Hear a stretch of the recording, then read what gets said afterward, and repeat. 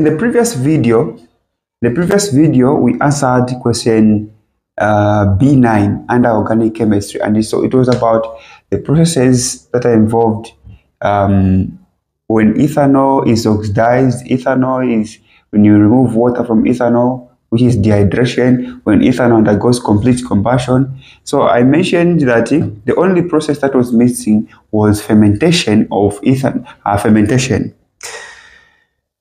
Okay, now here is the question under fermentation. Ethanol is a product of many fermentation reactions. The molecular formula of ethanol is C2H5OH. Okay? Draw, first question, this is question A. Draw the displayed molecular structure of ethanol.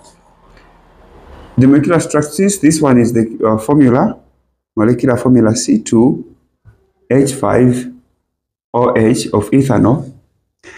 The structure formula, you always start with the carbon atoms, which and if it's a single, C to C. Then this side, you add this hydroxyl. OH is not hydroxide here, it is called hydroxyl group.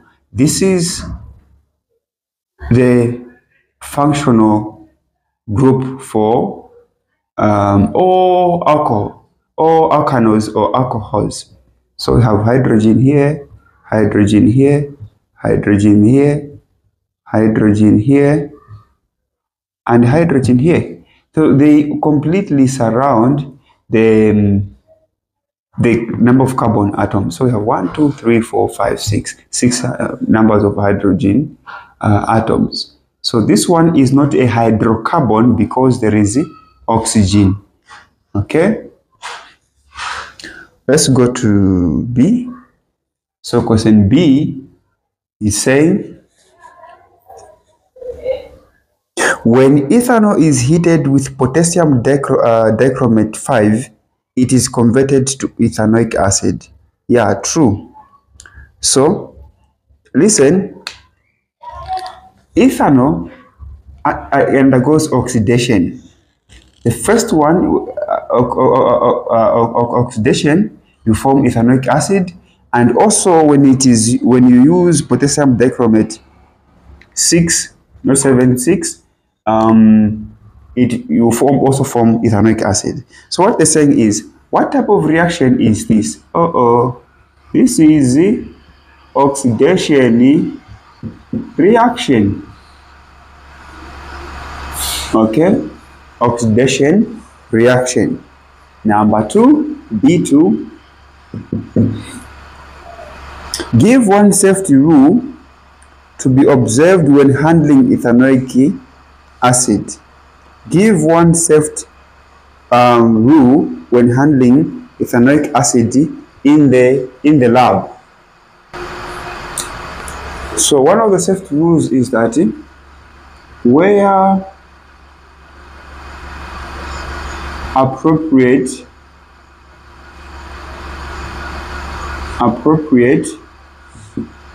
safety gear. Okay, so where appropriate safety gear, such as gloves, goggles, all right, and others. So where appropriate safety gear, that is the safety rule you can observe when handling with ethanoic acid in the lab. Okay, question C.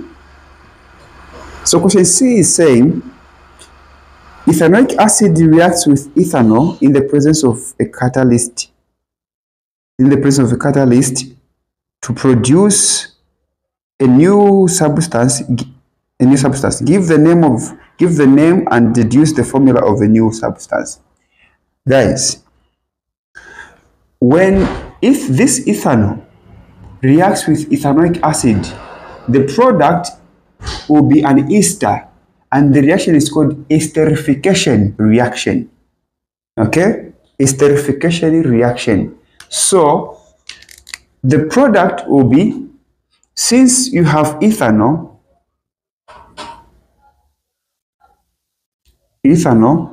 and ethanoic acid. Ethanoic acid.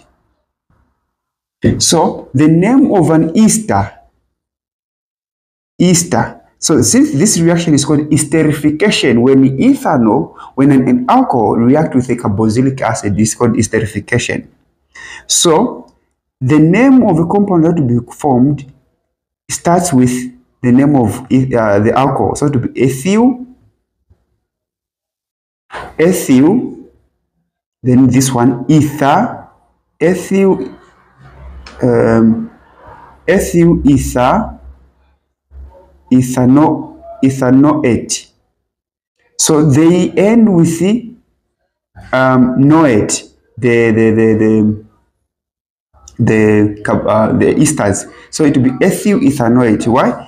Ethyl from an alcohol, then the last party from a carboxylic acid. So if here we use methanol, it will be methyl ethanoate.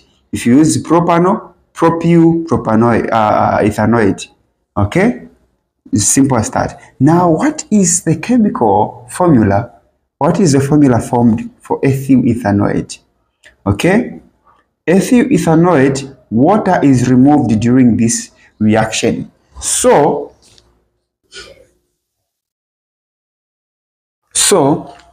the formula that will be formed for ethyl ethanoate, since ethanol is C2H5OH.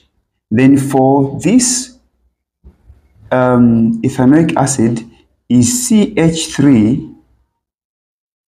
CH3COOH. Okay, CH3COOH. Then water is formed. Water is removed.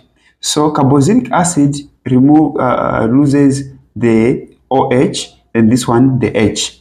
So when combining, let me just mention this so that it helps you in the exam.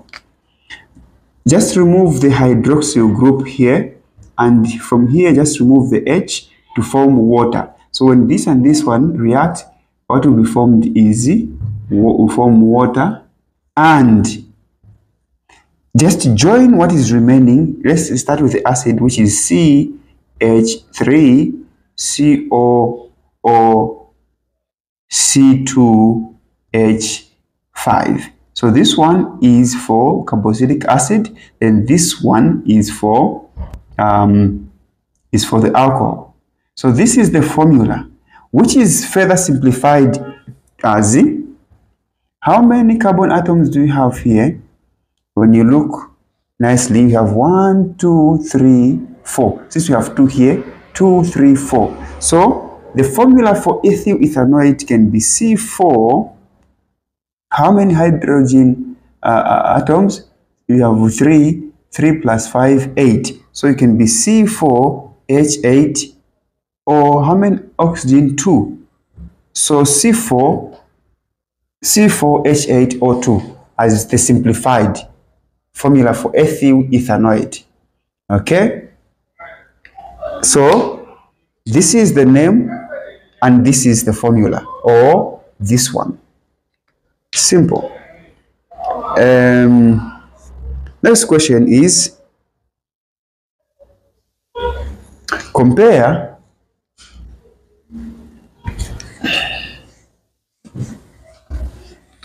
the rate of reaction of ethanol. What's this? Ethanoic acid. Okay. Ethanoic acid is a weak acid. It can react with a metal such as sodium and magnesium. So you have acid, which is just a weak acid. So an acid and a metal. That's the key. The products are a salt and hydrogen gas. A salt and hydrogen gas. Now, what are they asking? They're saying compare the rate of reaction of ethanol with sodium and with magnesium. So what you can say is Since this is question what? D1. So with sodium,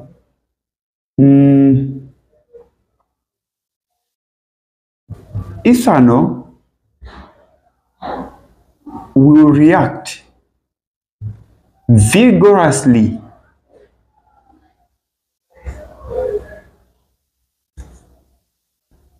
with water. Okay, vigorously with water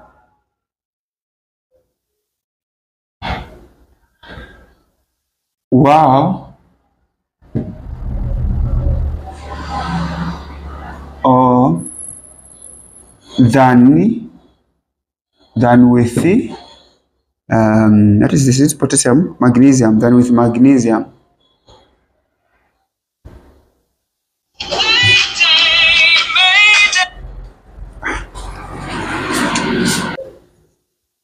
Okay, so this is very simple. The reason is like this. Is like this. Magnesium, ethanol will react vigorously with um, not with water, sorry, with sodium.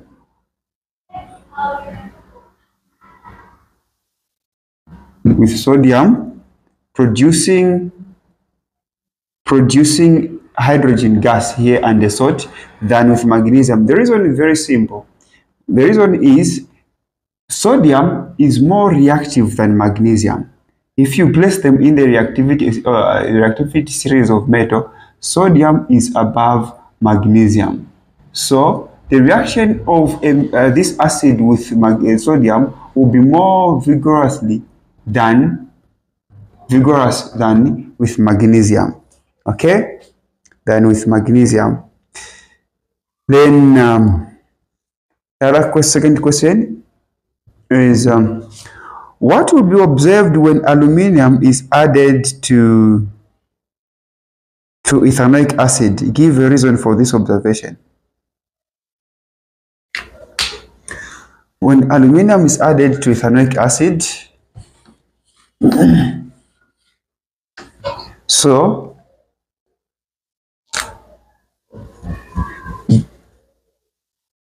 so when aluminum is added to ethanoic acid,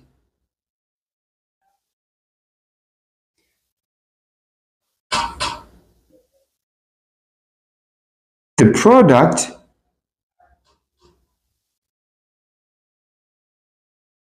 product will be,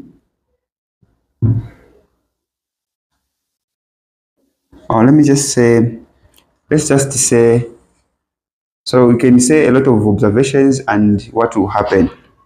But what we will say, bubbles will be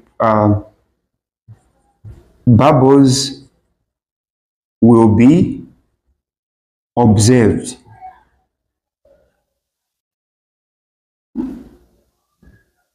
Bubbles will be observed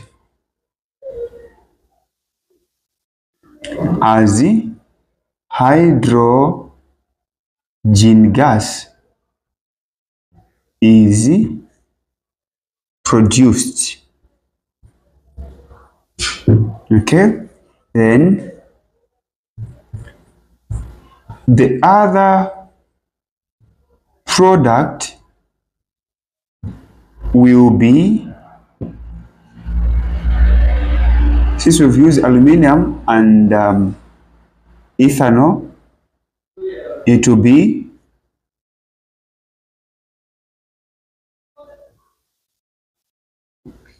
aluminum. So the other product will be aluminum. We've used ethanoic acid, so it will be ethanoate. Aluminum ethanoate as will be the salt in this case as our salt. Then the other product will be hydrogen gas. Okay. Then the other question is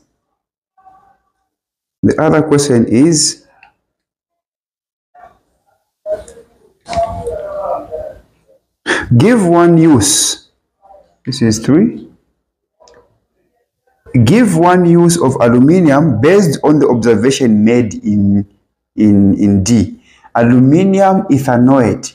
So aluminium ethanoate, the observation here, aluminium ethanoate is used in the manufacture of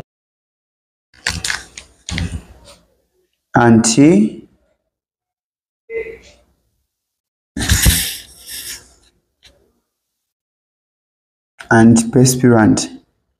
Okay, antiperspirant. Now, antiperspirant, this is a product that is applied to the skin, usually under the arms, to prevent perspiration. Perspiration, which is sweating or producing a bad odor. So, this is an antiperspirant.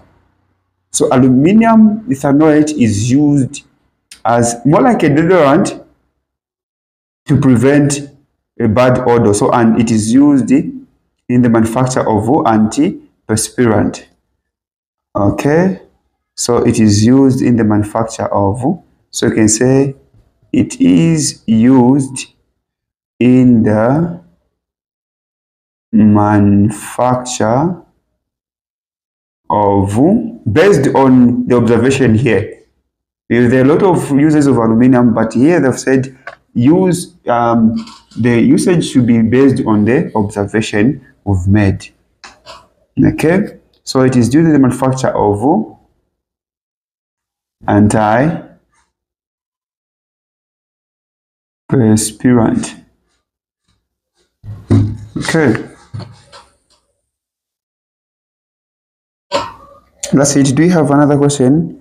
No, that's it. So these are the solutions to question C3. Okay.